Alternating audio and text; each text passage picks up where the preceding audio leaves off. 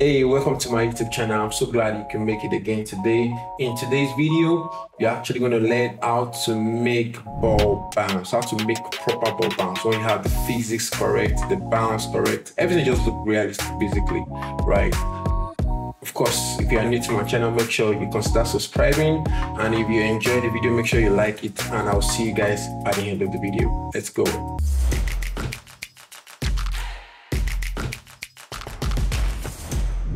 So I already have a ball and I have my stage set. So what I would like to do is to make sure that I determine where the ball is landing or where it's going to be bouncing from.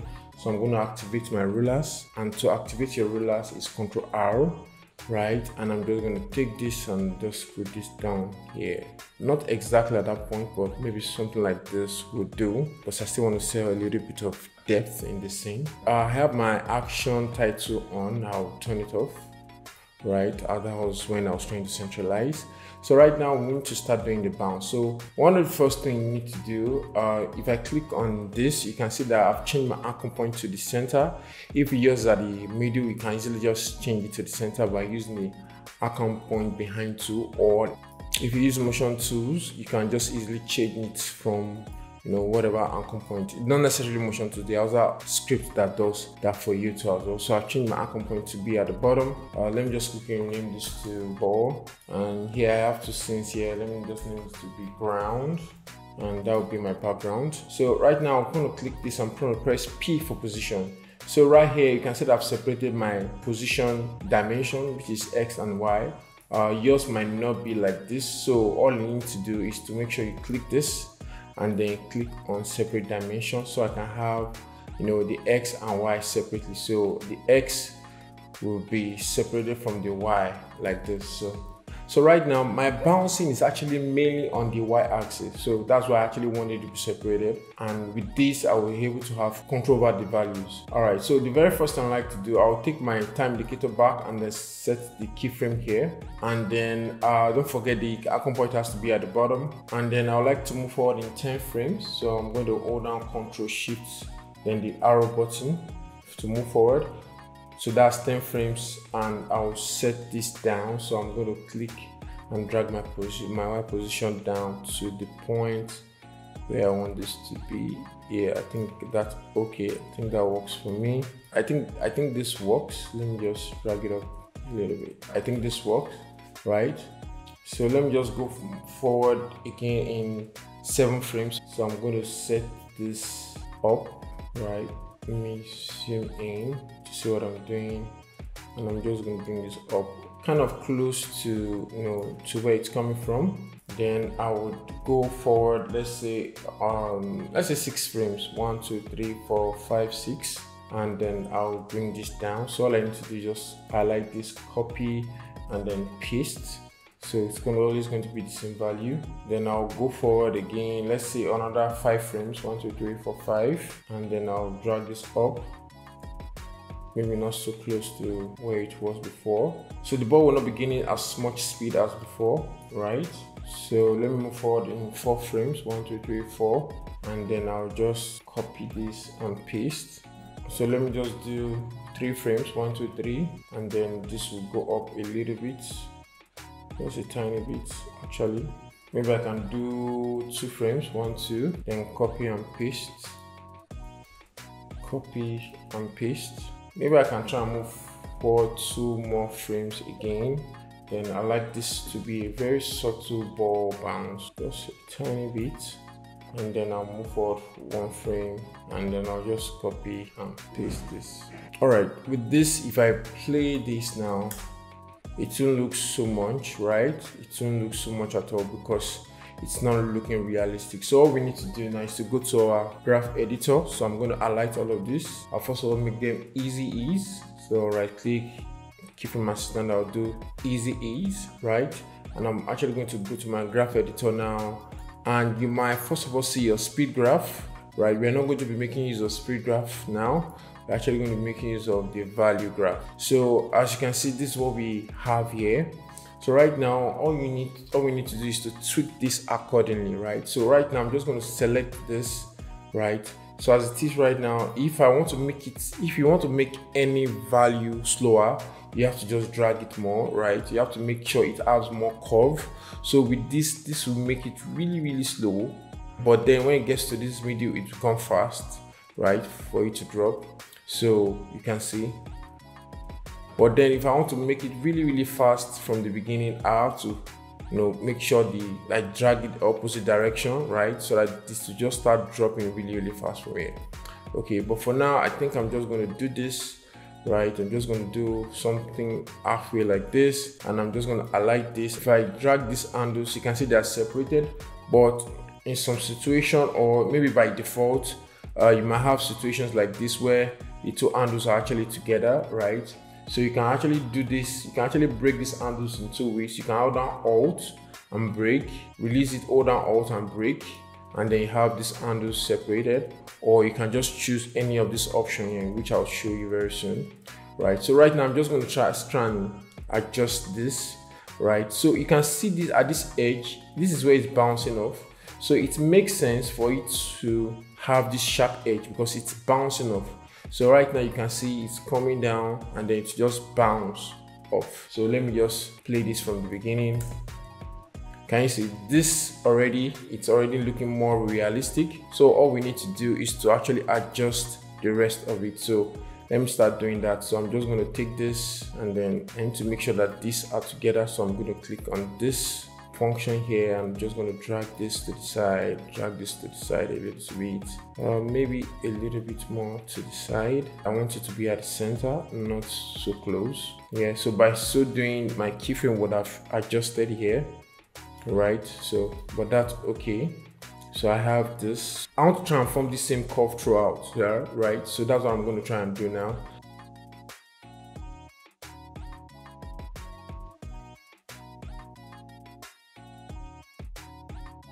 Okay, so I just need to replicate those shapes to be the same way.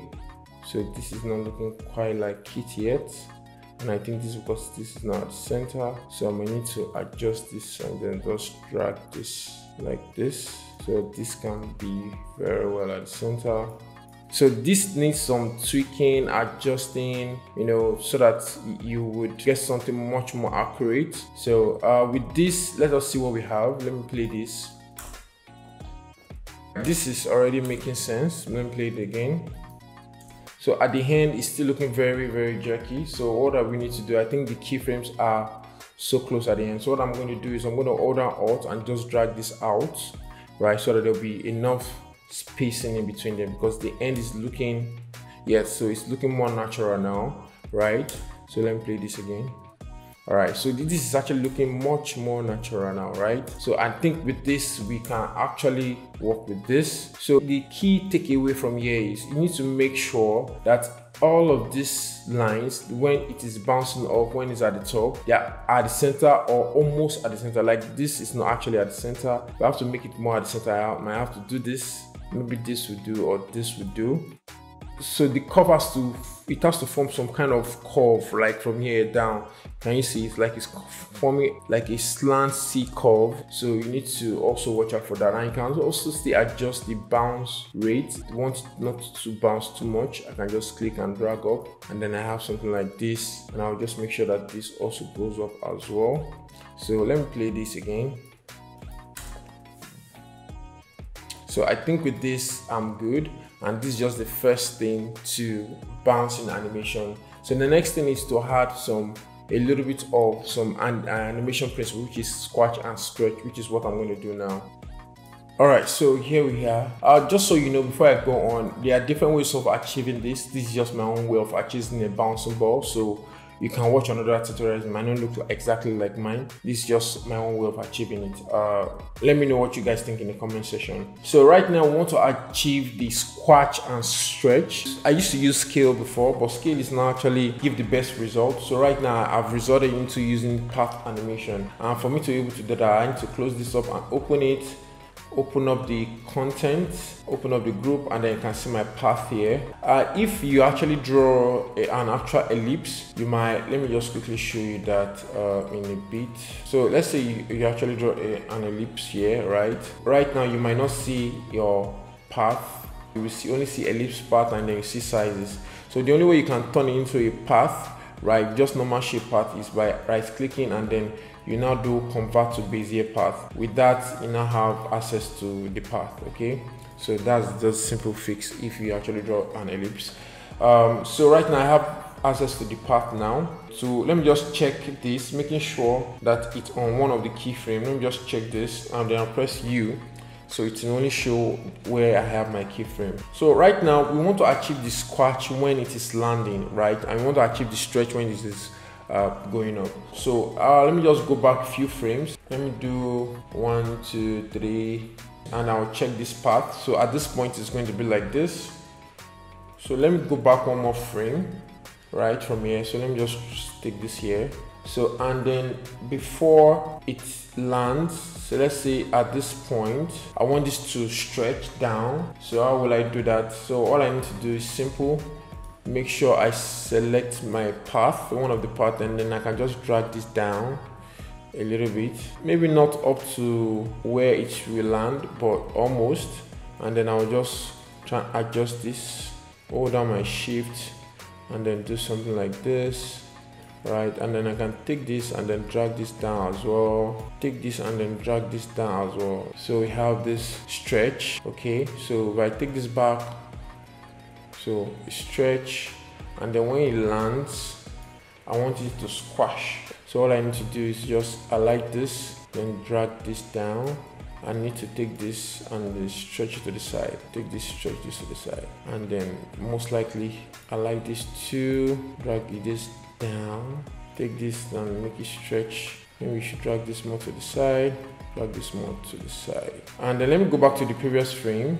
I might need to make this thinner, so let me just highlight this one on the side, then drag this to the side a little bit, drag this one to the side a little bit, right? And I need to reduce this as well, because when something is stretching it gets thinner, when it's squashing, right, or landing, it gets fatter.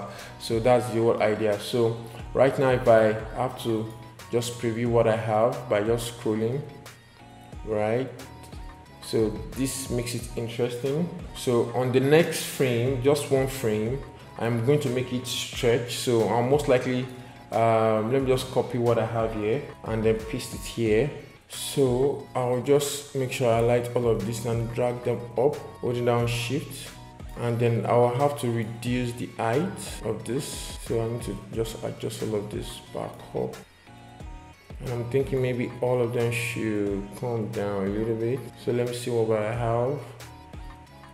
Okay, then I'll do 2 frames forward, and then I'm just going to highlight the first keyframe and then paste so it turns back to the ball. Okay, so let's see what we have now. But I have to preview what I have here. So you can see it's giving me that stretch, and you can see the cartoon look that's giving. This is actually what we want to achieve, and it's really looking good. So basically what I'm going to do, I'm just going to repeat this process throughout till the end. So that's what I'm going to do now. So let me just go forward in time. So when it's coming back, so at this point where it's already squashing again, so it's not going to squash as much as it was the first time. So all we need to do, let me just go here, I'm just going to reduce the squash, right, just a tiny bit, right, and then this will be a little bit taller, just a tiny bit, and then I'm just going to go, let's say 1 frame back, and let me just copy what I have here in the previous one and paste it here, right, which is the stretch, and it's not going to be as stretchy as it was before.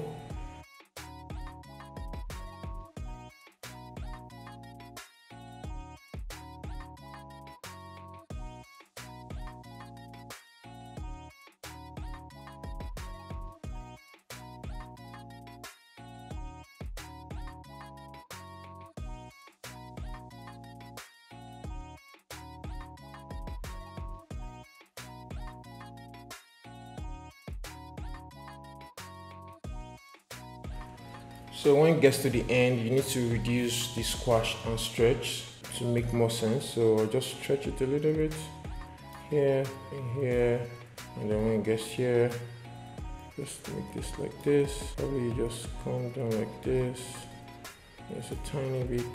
So one frame here, just copy and paste, and then we can leave the rest. So I've done my scratch and stretch, and let me play this now. Let's play. So let me make sure it's full screen, no rollers. Let's see. So I realized that my stretch is actually it's actually much here. So the stretch is not supposed to be this strong. So I might need to go in there and reduce it, because velocity should reduce as it comes in here. Even here, let's see, here. Let's see how it looks like now. Let's see. I think the second, this two looks too much. I think it looks okay. And this is basically how you can actually do your ball bouncing. I'm pretty sure you do enjoy that. If you do, make sure you do like it. Don't forget, you can always download the project files on the link in the description. And of course, if you're new, make sure you do subscribe. And just watch out for any of the videos that might come up from the left or right, that you are here to watch. And I'm pretty sure you'll learn something from that. All right, now, I'll see you guys in the next video. Thank you.